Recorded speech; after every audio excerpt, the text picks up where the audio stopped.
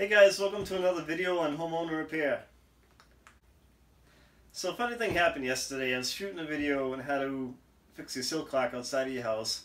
I came inside and went to get something out of my kitchen cabinet and the door came off in my hand pretty much. So in this video, I'm going to show you how to replace the hinge on your kitchen cabinet door. But before we get started, remember to give us a thumbs up and subscribe to the channel if you want to see more cool stuff that we do on the channel. So what happened was, when I went to open up my kitchen cabinet door, the hinge came undone down here, so kind of broke in half. These screw in with Phillips screws, so I'm going to take these out first and I'll show you how to get it swapped over.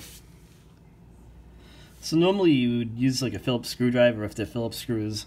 I happen to have like a Ryobi cordless drill, so to make it a little bit faster, I'm just going to use this and take the screws right out.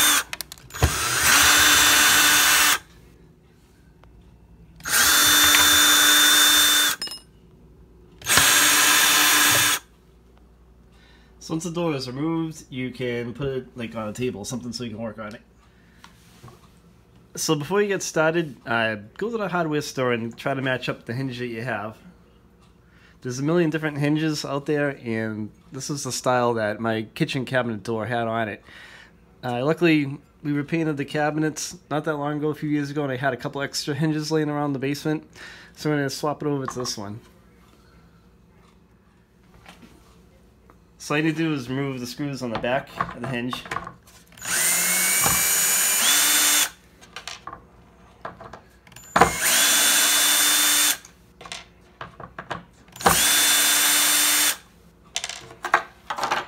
You can change the new one over and reuse the screws that you had.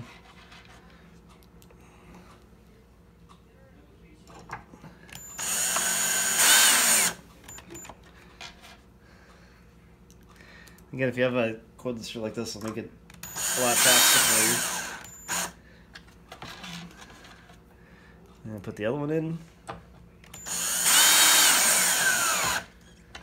And snug up the other two, they're not already seated.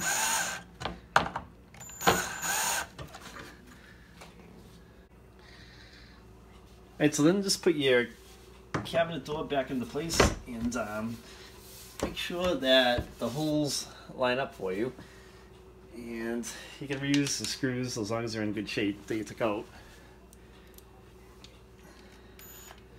Just kind of zap them back in. And make sure you get the bottom one. Make sure everything lines up.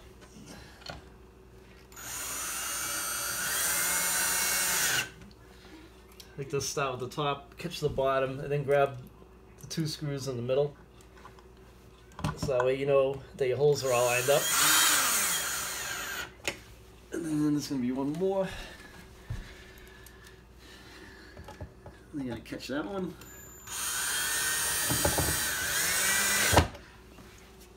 And then let's test it, make sure that everything lines up okay.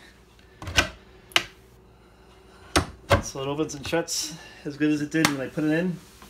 So it's basically all you need to do. So I hope you liked the video, and if you have any questions, leave us a comment or reply back to you. Thanks for watching.